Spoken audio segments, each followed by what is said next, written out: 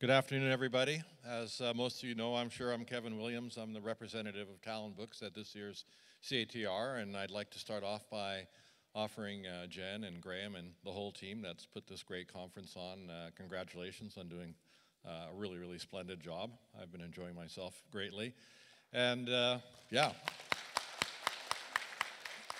I warned Jen that she was in danger of setting the bar too high, and maybe nobody else would want to come to the table, but she said, no, it'll be fine. So today we're here to launch a brand new Talon publication, hot off the press, as people like to say, King Arthur's Knight and Peter Panties by Niall McNeil and Marcus Youssef. And Marcus, I know you all know, he's the director of the artistic director of Neworld Theatre and the 2017 winner of the Simovich Award. So, yeah. Thank you. Whenever we get a prize out on the West Coast, us West Coasters, woo! Trying to tip the balance out there. And Niall McNeil has been, don't forget him. No, not a chance, has been involved with theater from an early age through his long association with the Caravan Farm Theater. He performed as a youngster in Romeo and Juliet and Bull by the Horns and Strange Medicine. In 2011, Leaky Heaven and Neworld Theatre co-produced Peter Panties, a play written by McNeil and Marcus Youssef, which was performed in the Vancouver Push Festival and won a Jesse Richardson Critics Award for Innovation in Theatre. And McNeil loves researching new ideas, writing music, writing plays, and performing. He's got a number of plays in the works right now and has a really aggressive schedule planned for himself over the next couple of years. And so without further ado, I'd like to present Niall and Assistant Director to Marcus. I'd like to turn it over to Niall and Marcus. They're going to do a piece called Writing Together. It's an introduction to how they put together King Arthur's Knight and Peter Panties. Thanks. Thanks, Kevin. Thank you very much. Yes, thank you. Before we start, just to clarify, Niall wanted me to say that he is the assistant finder of Neworld Theatre. That's his official title, so just so everybody knows. Yes, there we go. Big applause. It's been a source of some contention, the title over the years, but I think we've settled on it. So thanks so much for being here. Kevin gave us a pretty good introduction. Do you want to take your mic? Hey. Wow. Yes, exactly. We're thrilled to be here on this territory, which was so beautifully talked about in the last panel. And Niall and I, when we do these kinds of things, what we often do is ask folks, it would be great if it's possible to get just a teeny bit more light on the audience. If that's a hassle, don't worry about it, but if it's possible, that would be great. Is to do at the beginning what we always do when we work together, thank you, which is a little bit of a warm-up together, because something people have talked about in the previous panel today was about coming present together and being in the space and the room together, and that's really important, I think, in the work we do. So what do you think? Should we do a little warm-up? Are you guys ready for action? Okay, let's do it. Let's hit it.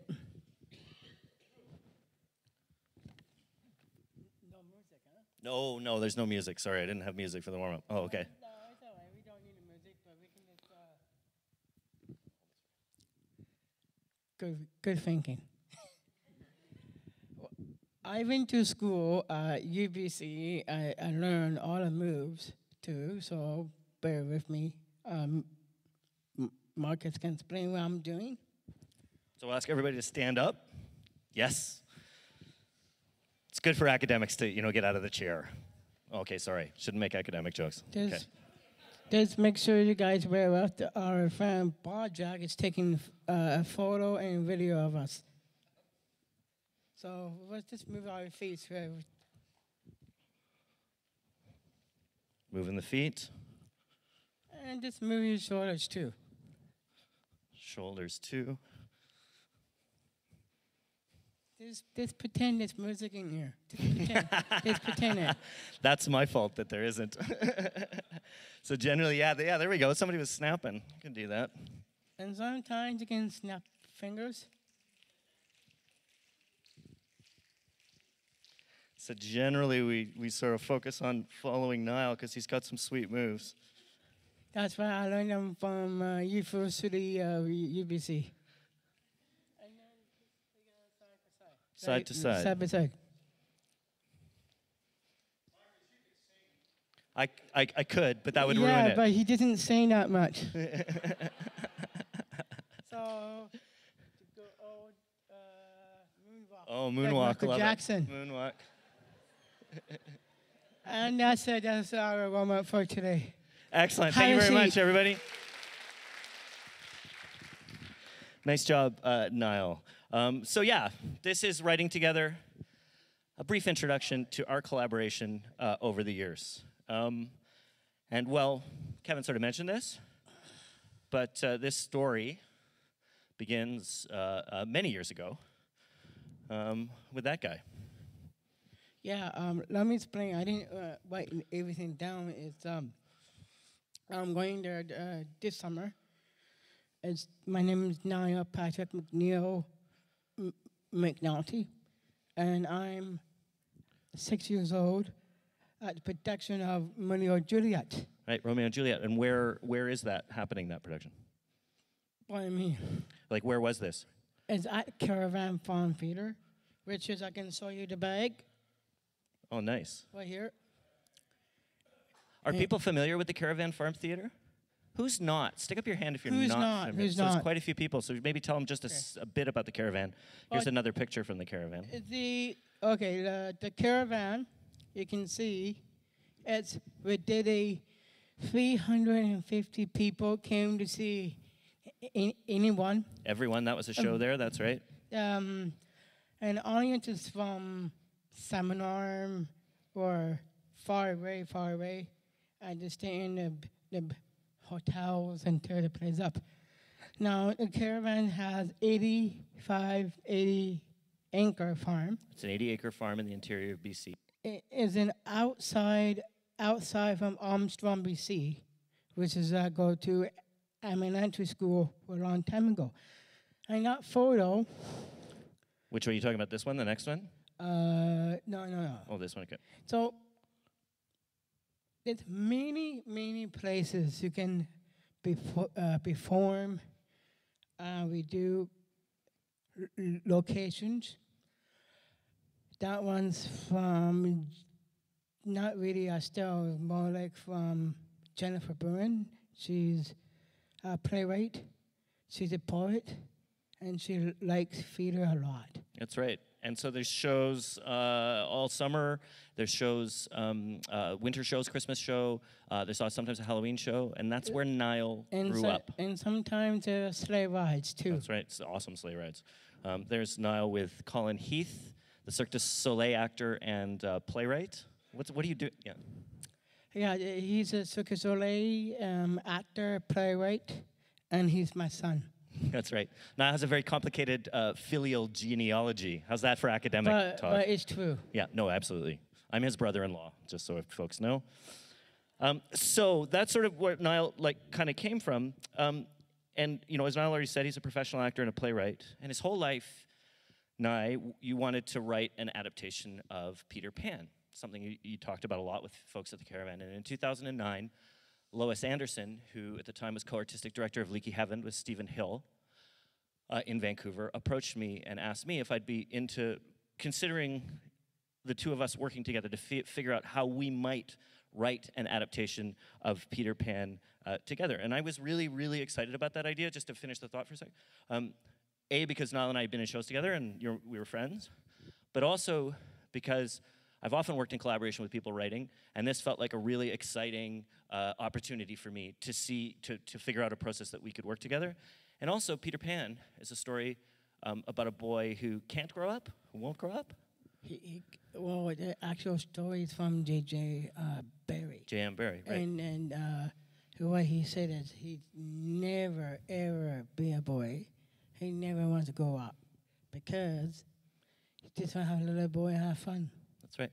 And that seemed like a really provocative and interesting idea to me. And I also knew how well, Niall, you knew the story. And so I was really excited about that. And we got lucky. It was Olympic. Sorry, go ahead. I know you like to talk, but I do like to talk. I just mind you, I make a joke once with my half dad. I said no, it's Peter Panties. That's right. So that's why the market is saying as Peter Pan, but roughly is as Peter Panties. Right. No, that's right. That's the title you wanted Who, to have. who loves Peter Panties? Who likes the title Peter Panties? Okay, good. Yeah. It's good. Our demographic, our focus grouping is working really well here. We got lucky. It was the Olympics time, and so they were dumping money off the back of the cultural funding truck. And we got a very large grant that allowed Niall and I to spend 2 years figuring out how to write together. And working also with Stephen and Lois, who co-directed the show, and the cast, workshopping material, developing material. It's one of the most exciting times of my life. That's an early promo shot of us. It looks like a prison photo, Marcus. You can tell this is partly improvised. That's funny. Yes, I agree. It does. That's very funny. I'm looking very serious. Sometimes I can make funny jokes, but in that photo, I don't think we should laugh and make fun of. I like it because I feel like it's both serious and funny. That's why I like that photo. The result of that collaboration, as Kevin alluded to and as we've talked about, was the show Peter Panties at the 2011 Push Festival. Here, and over the course of this, we're going to kind of go from process to product and to showing you stuff. But here's some stills, again, directed by Stephen Hill and Lois Anderson. It was at the Culch, some pictures, the show. That's when HowlRound, she got married to Steven Drover. Maybe you can explain about that later, not now. Yeah, that's sort of their personal life kind of thing. Yeah. So, on that show, Wendy actually, there's a balloon. Oh, you want to show that picture? Yes, Wendy gets pregnant in our Peter Pan. And it looks like Jamie's they did a tube, and you cannot see Alan Zinnick. Let's not go there. Oh, that's okay. No, Alan's underneath. So, well, we'll show you the scene, and then we'll explain it afterwards because we have it. One of my favorite moments when we started writing Nye, when I started going, oh, right, like you're a brilliant associator and somebody who can riff and improvise ideas in a way that I find really exciting, was when you and I were talking, and you were like, and we just sort of jam and stuff, and you were like, yeah, and then Peter says, I really want to have sex with you, Wendy.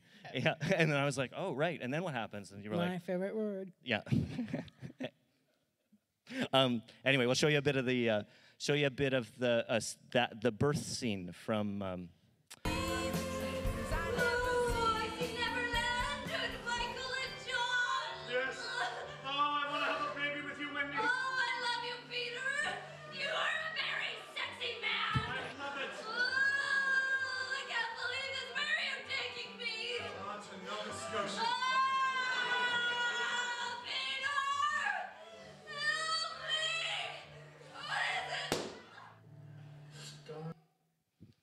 And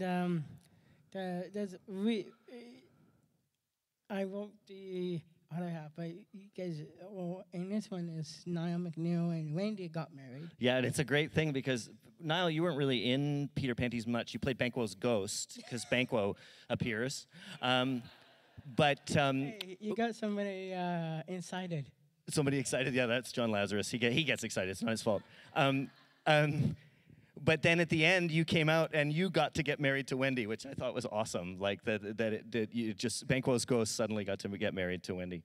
One of the first things that happened, Nye, when you and I were working together, was you looked at me, and I'll never forget this. You looked at me and you went, "This is a song." And I went, "Oh, okay." And I record and transcribe everything that we when we hang out and write together. And you just spoke these lyrics, and I just wrote them down. And I remember I sent them to Veda Hilly, a really terrific Vancouver musician who's composed the music and songs out of Niall's lyric set for all the shows, both shows. And she was like, she likes working with verbatim material, and she was like, this is the most exciting verbatim material I've come across. And just to give you a sense of that, we're just gonna share with you one of the songs from Peter Panties. This is called Mr. Darling Macbeth.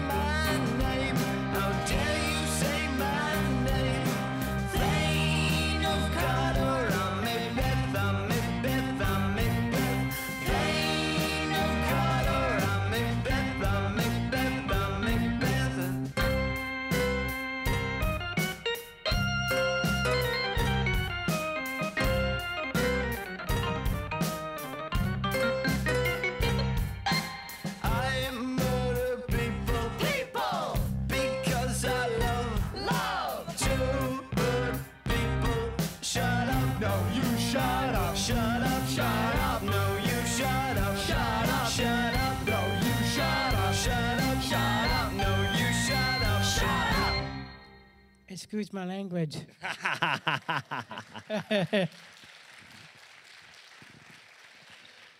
We managed to make a song about your favorite joke, which is telling people to shut up. It's awesome. Yeah.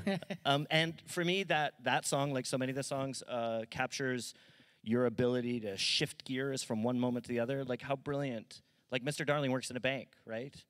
For me, what you said about Mr. Darling, refusing to come out of his room because he's so worried that his children are going to starve, said more to me, in a way, about that character than any other version of it I'd ever seen. It was, which I loved. Yeah, I don't know why I put bad words in shut up. Oh, yeah. I don't think it's that bad a word. No, it's not really a bad word. Yeah. But I love the lyrics. I am 5-time play writer and lyrics, 40-time lyric writer. Right, absolutely. So after Peter Panties, 3 significant things happened. The first was that Niall, you were like, I wanted to work on another show.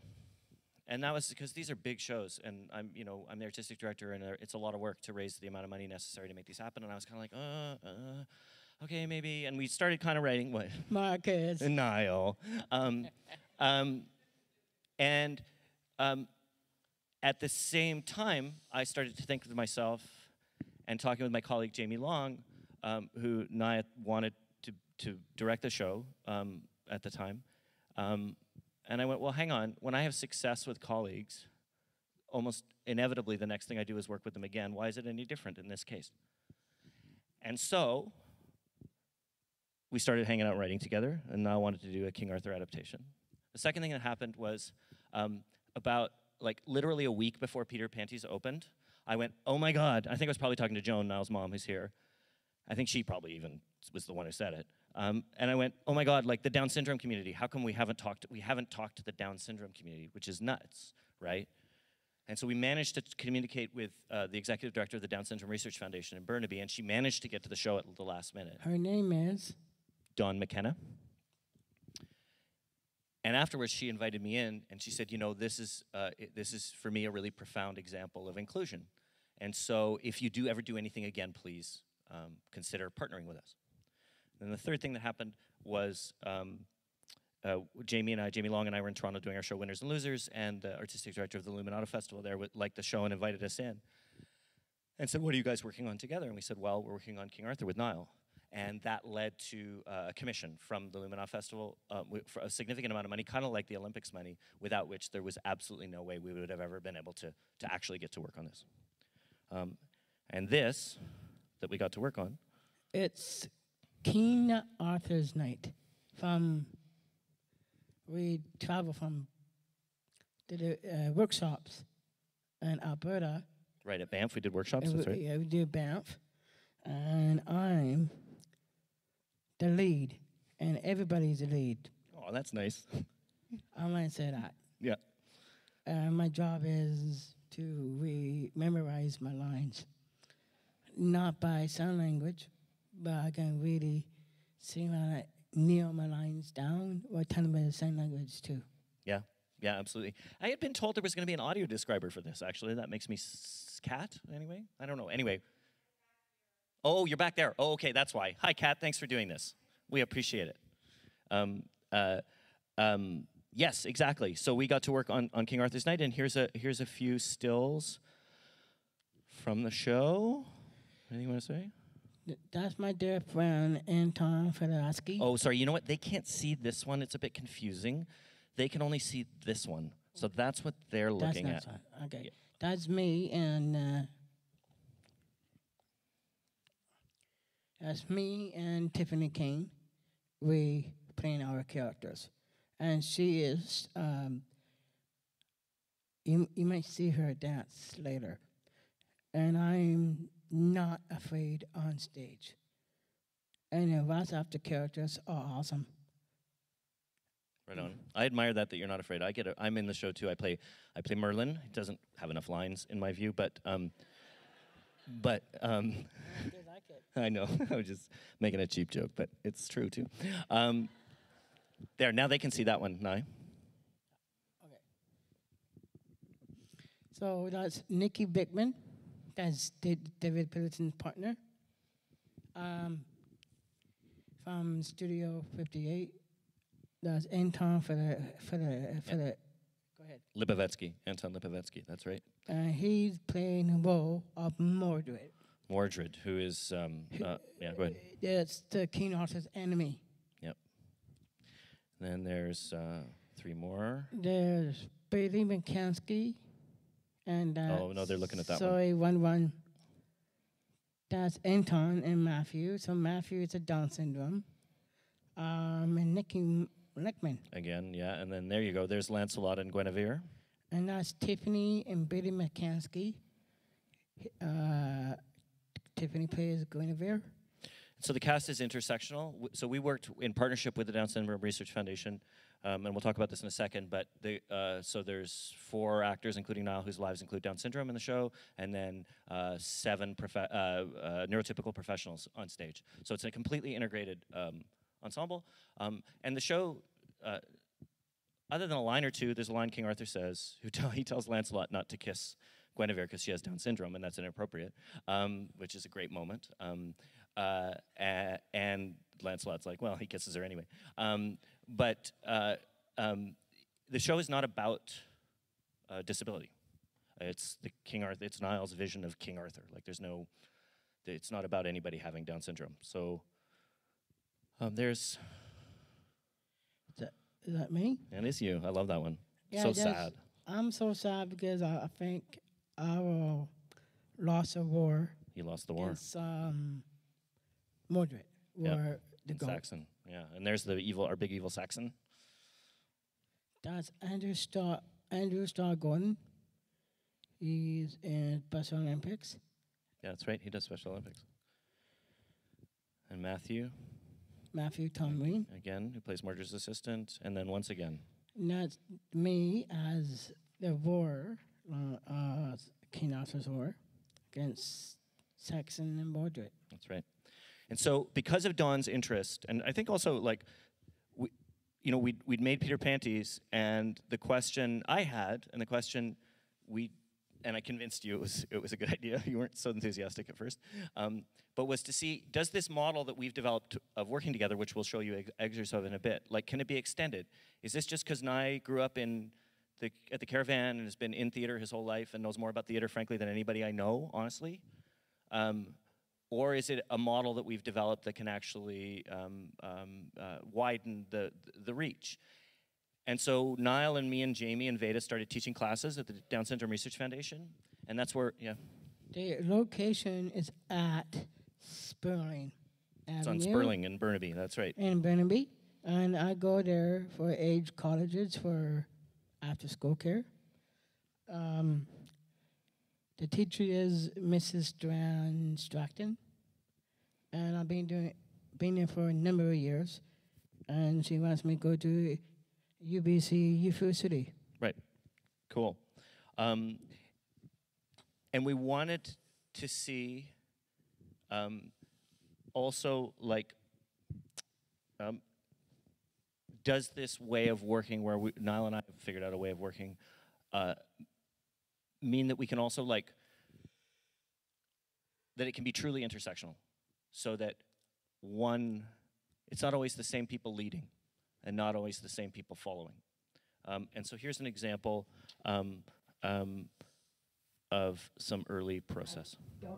Oh, this is, sorry, you can boost this. This is actually, sorry, this is Niall and I writing. The text is good, I think. Yeah, the problem is how Vita's going to miss. I sent it to her. Oh, you did already? Yeah. Hang on, here's the song.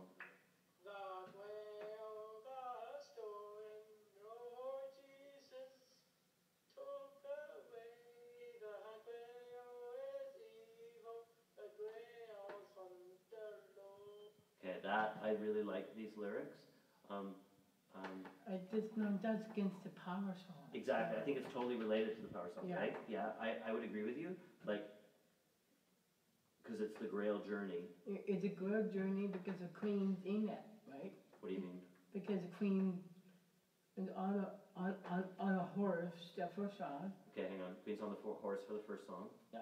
Yeah, And the whole journey is about her yeah. going to the power. It's about her going to the power. Yeah.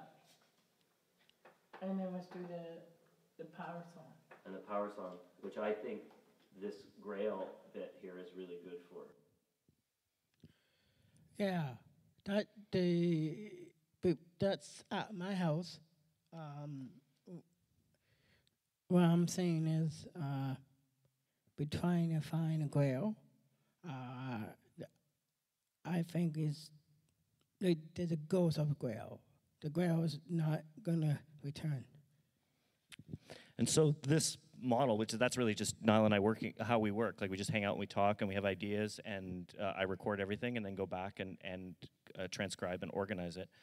We brought into the workshops that we did at the Down Syndrome Research Foundation, where we met the 3 actors who we asked to join our company. And this is a video of one of the very early sessions that we did. And I said, for me, a really good example of what happens if we're in a room working together and we just try to pay attention and follow something that occurs in a way that, you know, we wouldn't necessarily if we weren't trying really hard to listen. I'm a believer. And then I saw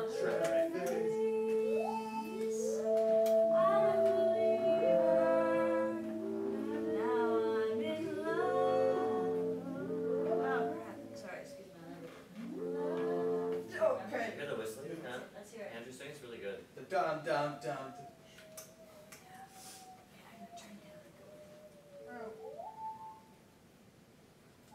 When I saw her face, I believe. I believe.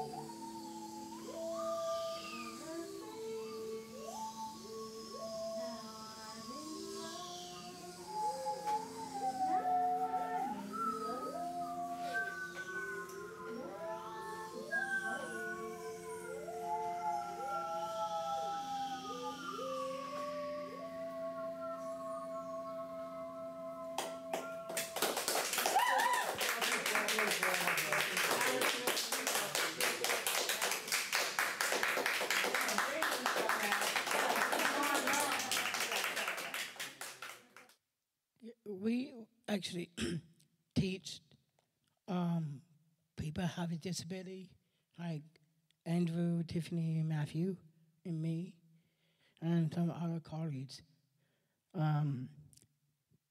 We teach them what is theater, we teach them what is games, and after that, the DSRF, and now they're professionals.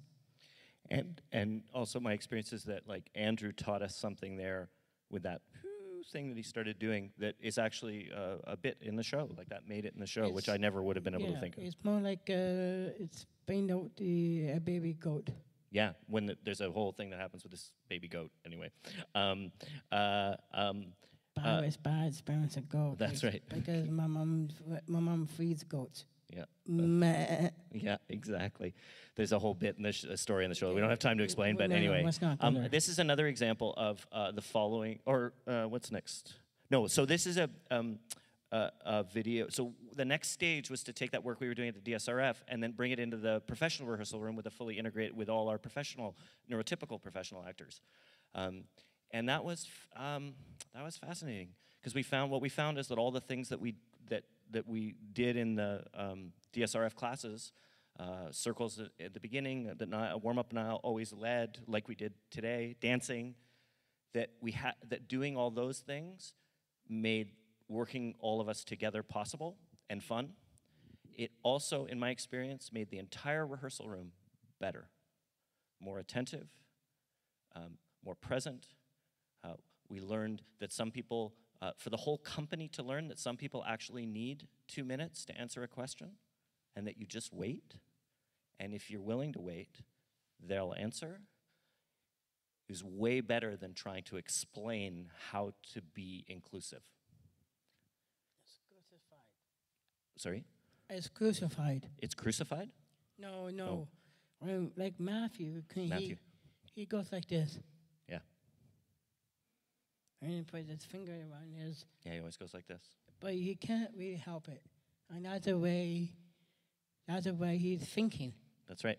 Right? He is so stereotypy. That's right. And he'll always answer. And it's frustrating sometimes to wait. But he always answers, and it's such a dramatic triumph when he does. And it brings us all together, which is interesting. Anyway, here's a video from the first integrated workshop we did in 2015, I believe.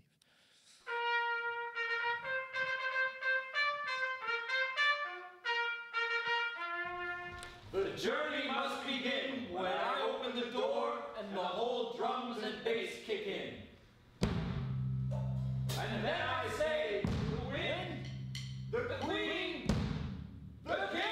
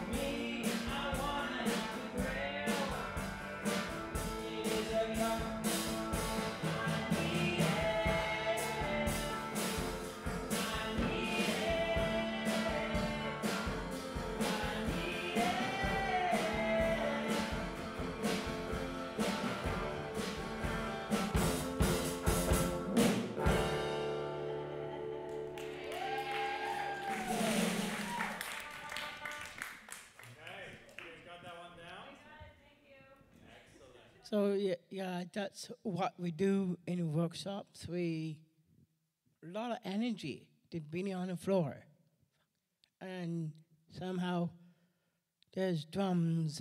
There's a really good drummer. His name is Barry Marachnik. And he's a really good drummer. He plays in Oregon, and same with Vita. Vita and I are working on a record. Maybe not right now. They'll be right. The King Arthur record. We're making the King Arthur record. That's absolutely right. Yeah. The next thing I wanted to show just briefly is another example from that workshop of what it's meant to us as the neurotypical artistic creators to follow. This is Tiffany, who plays Guinevere. Very early on in working with Tiffany, we realized she was an extraordinary dancer. And so our choreographer, Josh, built all the choreography for Guinevere's dances, or just from her movements, and put that on the neurotypical actors. And then Tiff was just allowed to dance however she wanted, because that's how Tiff dances. Yeah, again, her mother told me and Marcus, she likes to dance. She closed the door, and she danced. That's right. For a half an hour or more. She is extraordinary woman you ever met, and she's really stunning.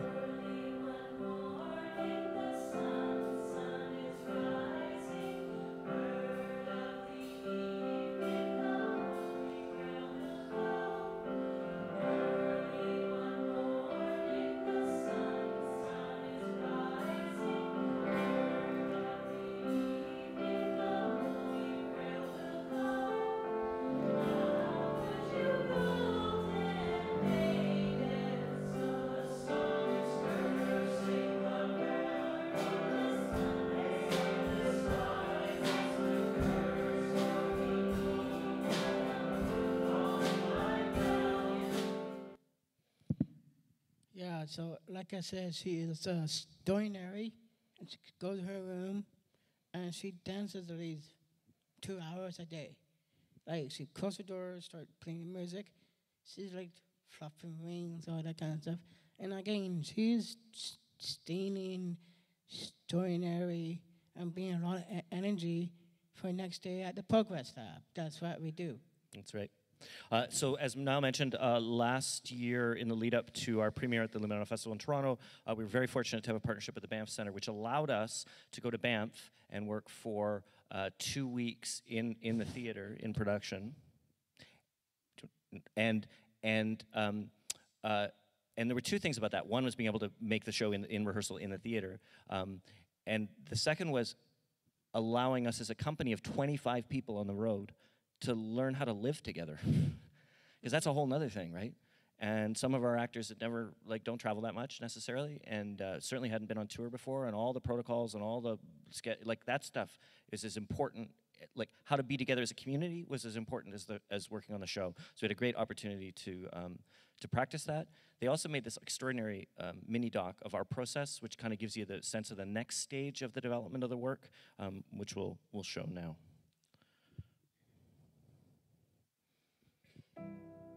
If culture is to be any use whatsoever, it has to reflect the world that we actually are in all its complexity. Culture can bring folks in a room whose experiences may be very different and who may, as in this case, have been honestly historically separated for millennia and challenge that. That's what culture is for.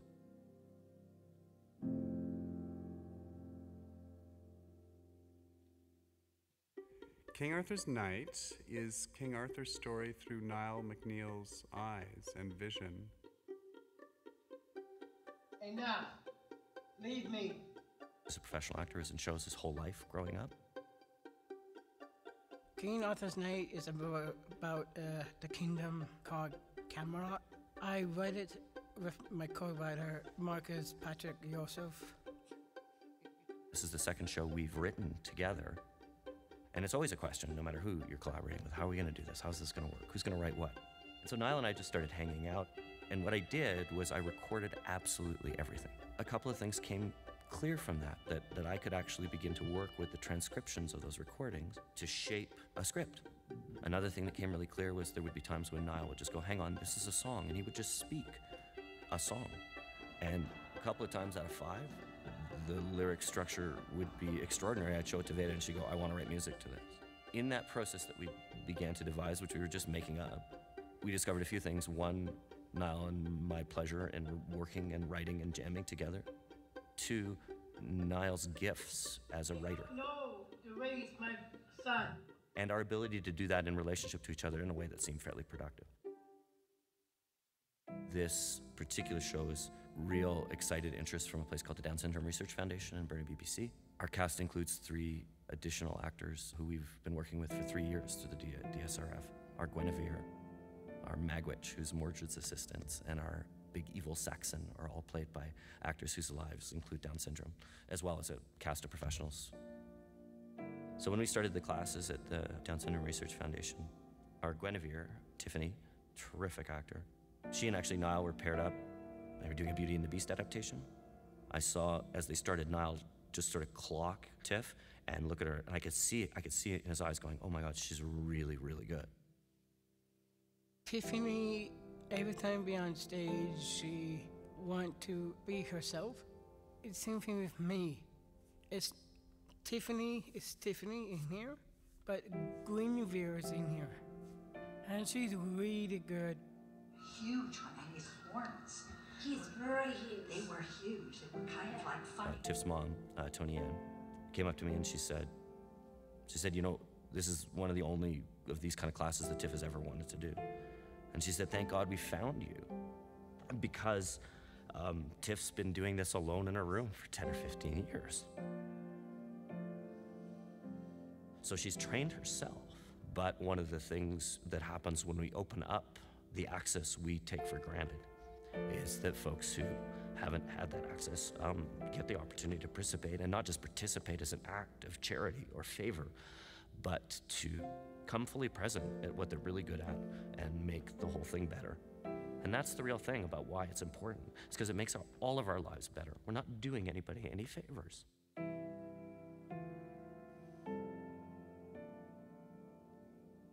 We like to do a really good show. It is going to be sold out. I'm not scared. We're ready, we're brave, we're tough, and we can do it.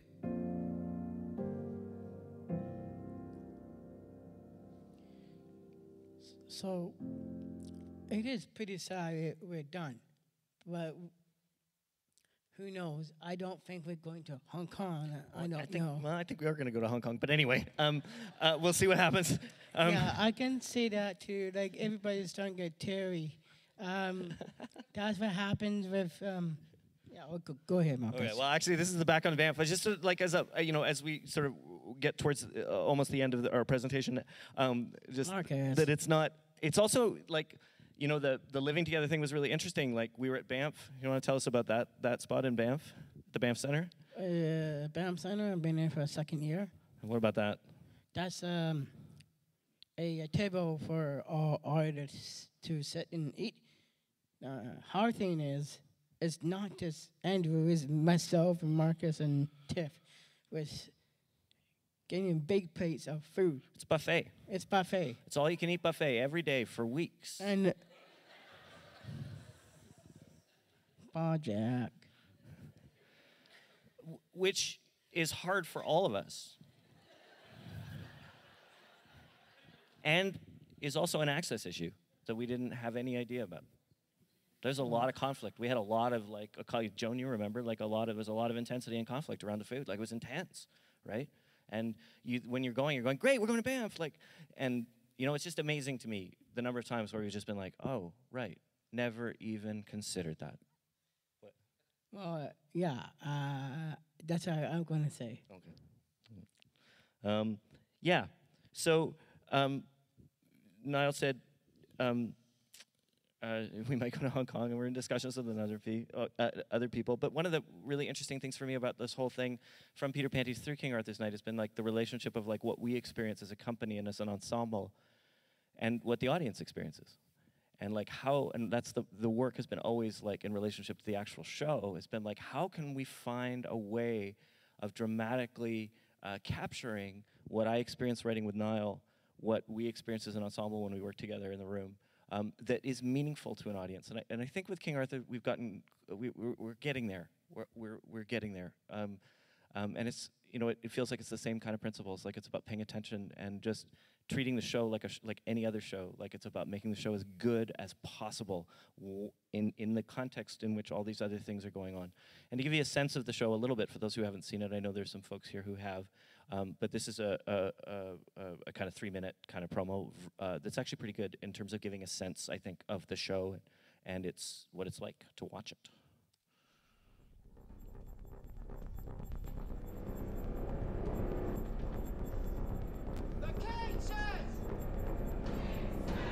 The journey must begin when I open the door and the whole drums and bass kick in. And I say the doors are open. The wind, the queen. The king says.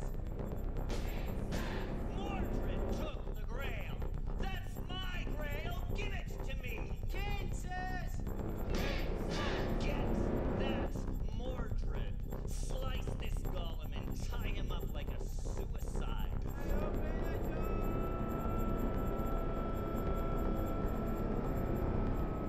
Lancelot is a guy who Arthur can trust, and I will be his champion, his captain. I will sit down at the round to join at the heart. That is what I've come for. You are working in battles for Arthur. Yes, my precious, out in the forest, kissing Lancelot and the Queen.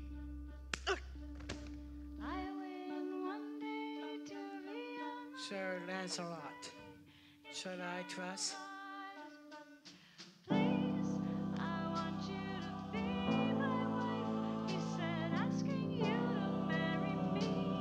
After the war, my lady, I will be back.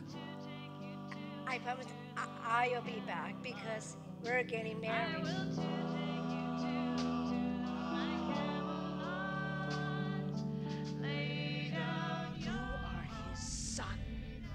You are his sister. And we made you. You made me. My eye has seen my queen. I'm going to destroy the battlefield of the castle. He stole my crown. He's sitting in your chair.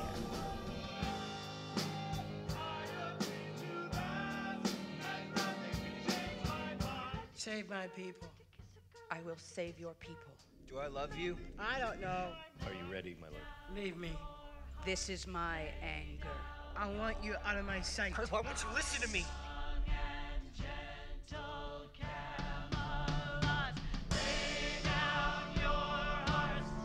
I want the grail!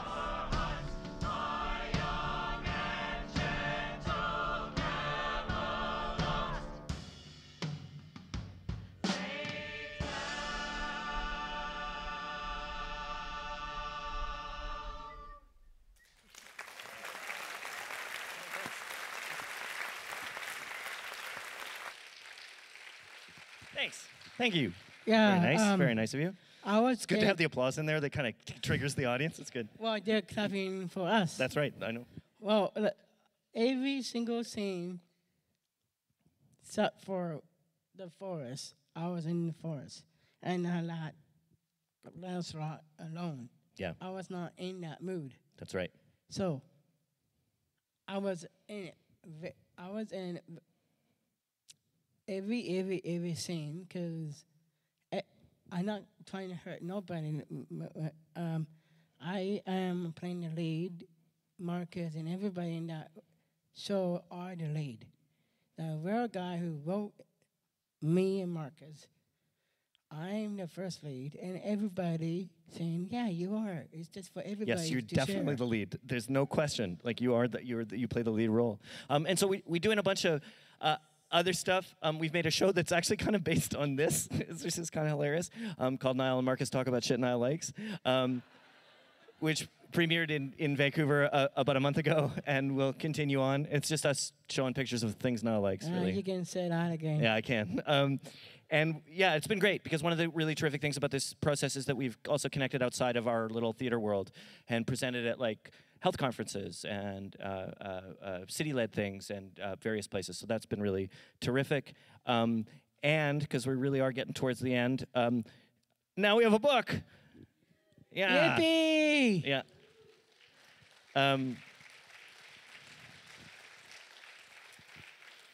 It includes a foreword from Al Etmansky, who's a disability activist in Vancouver, really well-known disability activist and the founder of Plan, a disability support organization. His daughter, Liz, has Down syndrome. And an introduction that Niall and I wrote that kind of talks about our process a lot like this in some ways. I believe it's one of the first publications by a Canadian artist with Down syndrome. Certainly not the only, but one of the few, which we're super proud of. We're thrilled to be able to kind of launch it here today with you. So we should tell them to buy the book, though, shouldn't we? Buy a book, guys. Yeah, there we Come go. on, let's do it. There we go. And we'll do questions in a second, but just given the nature of the presentation, we thought we'd leave you with one more song from our and Veda and Jamie and Stephen and Lois's collaboration. This song is called Punch a Heart. Punch a heart like that, punch a heart like that, punch a heart like that, put some medicine in it. Punch a heart like that, punch a heart like that, punch a heart like that, put some medicine in it.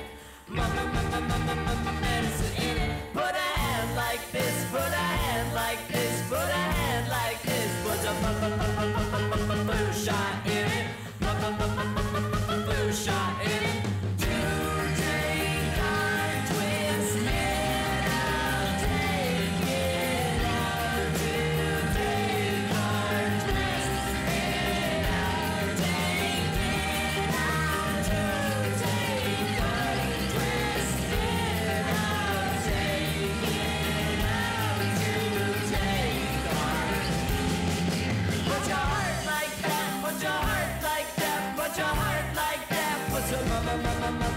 Medicine in it. Put your heart like that, put your heart like that, put your heart like that, put some medicine in it. Medicine in it. Medicine. Tylenol, Ritalin. Medicine. Vaseline and aspirin. Medicine. Tylenol, Ritalin, medicine, drugs and medicine. Do drugs and medicine. Do drugs and medicine. Only your doctors give you that. Thank you very much. Thank you. Thanks. Let's get Kevin out here. Oh, Kevin. We're gonna do questions though, I think, for a second. Sorry, sorry, Kevin. My We're gonna fault, just. my I think we're fault. We supposed to do ask questions questions, later. but in a second. In a second. In a second. So we have, I think, 4 or 5 minutes to take questions if anybody in the audience. I think somebody has a mic back there or around here. Hey, thank you. So yeah, we've got a few short minutes because we don't want to overrun our conference time. Does anybody? Overtime. Overtime. Anybody have any questions? There's one over there, a couple over here, I think.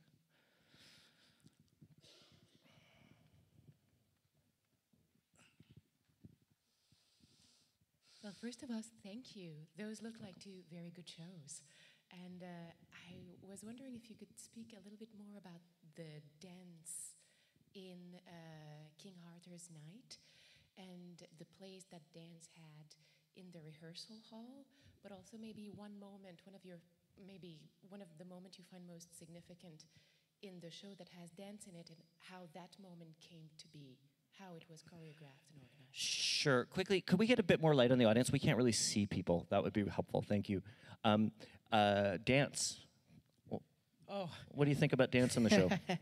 Well, the dance material, which is under Josh.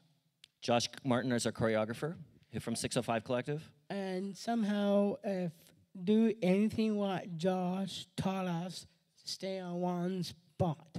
Right. There was a big one spot thing. Absolutely. It's just only for Guinevere to dance.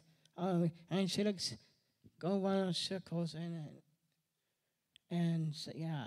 So I don't know how to describe your question because a lot of that is only for Josh, who is a choreographer, and we listen to him, so we can bring out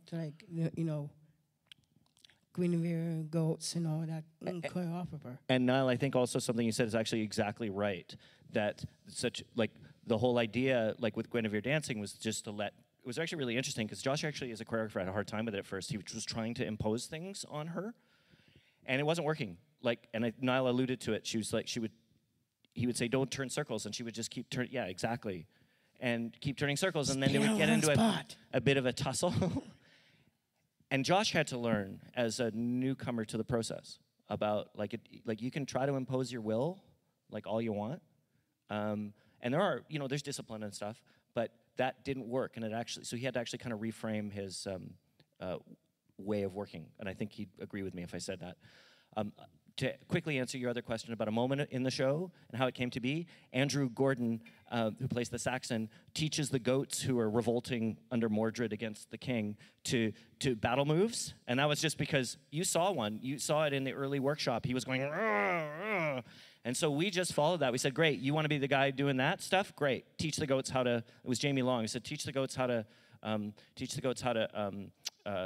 fight. He would do 4 moves. They were improvised every night. The incredible dancers we have in the show would respond to whatever he did. It was all to an improvised drum, like a kind of riffy, really intense drum.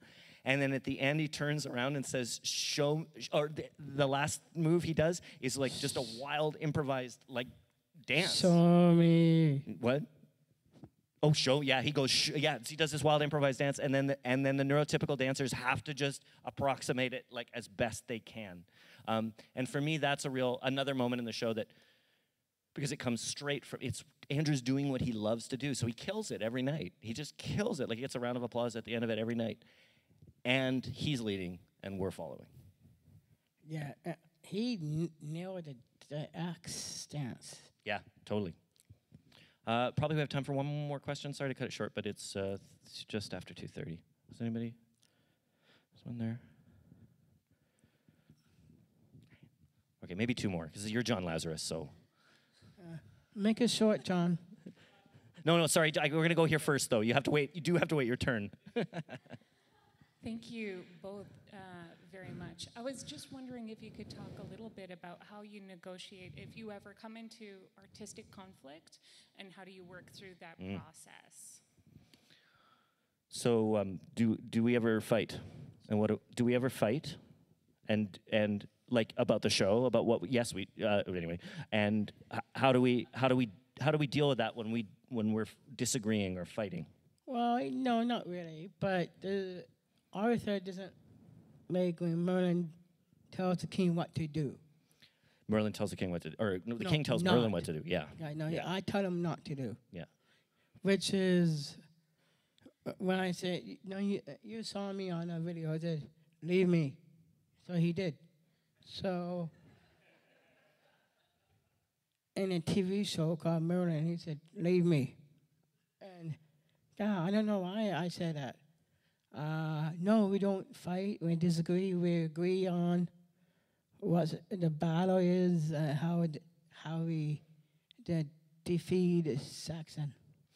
From my perspective, I would say that yes, we do disagree sometimes for sure, and that not for long. And that we rely very heavily on our support network too, which includes Niall's mom, Joan, an artist support worker who we work with by the name of Lucy Cairns, to my sister. Your sister. I wrote a piece on Spiderweb Show actually called "Honestly Inclusive," which you can look at.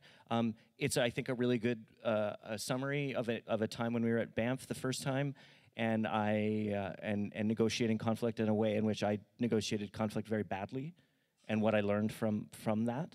I don't really want to talk about it right here, but it is there to talk about because I think it's in a way one of the most interesting aspects of this collaboration. I think a lot of it has to do with learning. Well, and this is a good thing to finish on. I'll get you in there with John, but learning.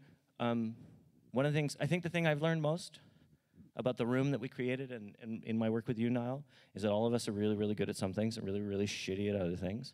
And And that's just universally true for every single one of us, and it's indisputable in my view, and that part of what we're doing is just trying to come to agreements with each other about what we're really good at and what we're really shitty at. And that as we do that, things get easier and easier. Language, Marcus. Sorry, my language. apologies. Are you okay? Can we talk after?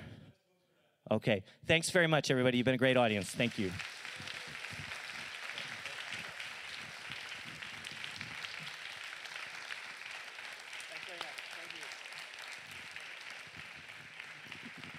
Ladies and gentlemen, our book, Kevin is the guy to publish our book. Please take a bow, Kevin. You did a wonderful job in our book.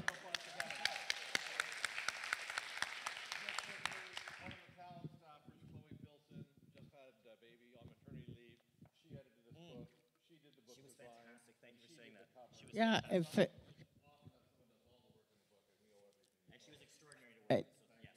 and thank you for her too.